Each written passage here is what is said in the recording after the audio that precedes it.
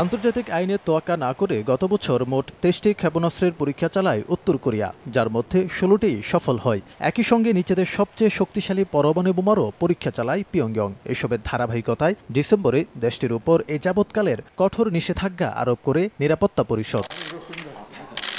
তবে বছরের শুরুর দিকে দক্ষিণ কোরিয়ায় শীতকালীন অলিম্পিককে কেন্দ্র করে দুই কোরিয়ার সম্পর্কে বরফ গলতে শুরু করে। দুপক্ষের শীর্ষ কর্মকর্তাদের মধ্যে কয়েক দফা বৈঠকও অনুষ্ঠিত হয়, কিন্তু এতে যুক্তরাষ্ট্র উত্তর কোরিয়ার সম্পর্ক যেন আরও তিক্ত হয়ে ওঠে। কয়েক দফা হুমকি পাল্টা হুমকির ধারাবাহিকতায় এবার ক্ষেপণাস্ত্র কর্মসূচির জেরে পিয়ংইয়ংয়ের উপর নিজেদের সবচেয়ে বড় নিষেধাজ্ঞা আরোপ করে ট্রাম্প প্রশাসন। নতুন নিষেধাজ্ঞায় পিয়ংইয়ংয়ের সঙ্গে ব্যবসায়িক সম্পর্ক থাকায় তাইওয়ানের এক নাগরিক, চীন, হংকং, তাইওয়ান ও সিঙ্গাপুরের ২৭টি জ্বালানি কোম্পানি ও ২৮টি জাহাজকে অন্তর্ভুক্ত করা হয়। পাশাপাশি তাদেরকে কালো তালিকাভুক্ত করতে জাতিসংঘের প্রতি আহ্বান জানিয়েছে যুক্তরাষ্ট্রের অর্থ মন্ত্রণালয়।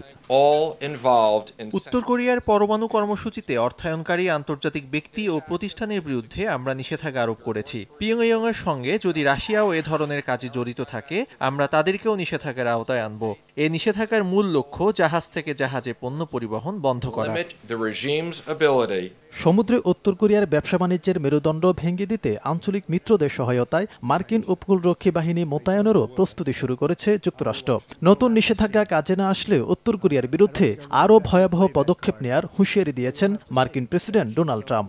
যুক্তরাষ্ট্র সফররত অস্ট্রেলিয়ার প্রধানমন্ত্রীর সঙ্গে যৌথ সংবাদ সম্মেলনে প্রয়োজনে পিয়ংইয়ংয়ের বিরুদ্ধে সামরিক ব্যবস্থারও ইঙ্গিত দেন তিনি। এই নিষেধাজ্ঞা কাজে না আসলে পরবর্তী পদক্ষেপ ঠিক করা আছে, আর তা হবে অনেক ভয়াবহ। বাধ্য হয়ে আমাদের সেই ব্যবস্থা নিতে হলে সম্ভবত সেটা বিশ্বের জন্য দুর্ভাগ্যজনক হবে। তবে আমি আশাবাদী এই নিষেধাজ্ঞায় সফলতা আসবে।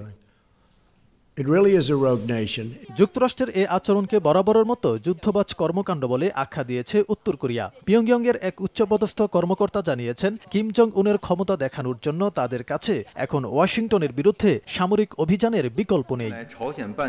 যুক্তরাষ্ট্রের একক নিষেধাজ্ঞায় ক্ষোভ প্রকাশ করেছে চীন ও রাশিয়া। তাদের দাবি, এ ধরনের পদক্ষেপ একমাত্র জাতিসংঘের মাধ্যমেই হওয়া উচিত। ফাইয়াজ আহমেদ, সময় সংবাদ।